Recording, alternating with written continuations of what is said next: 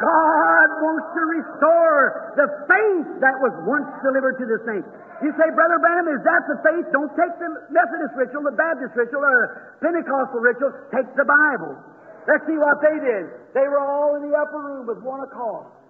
And suddenly the same rushing wind come from heaven, filled all the house where they were sitting. What did you say? They said, oh, I don't know whether to do this or not. If I go outside, they'll make fun of me.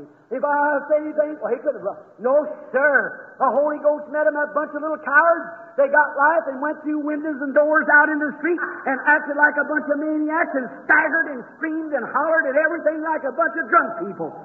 So the ritualistic church of that day said, these men are full of new wine. And listen, sister, you that's so dignified with the sewing circle in your church and so forth, you got such a social standing in Louisville, New Albany, and Jeffersondale. The Blessed Virgin Mary was in there.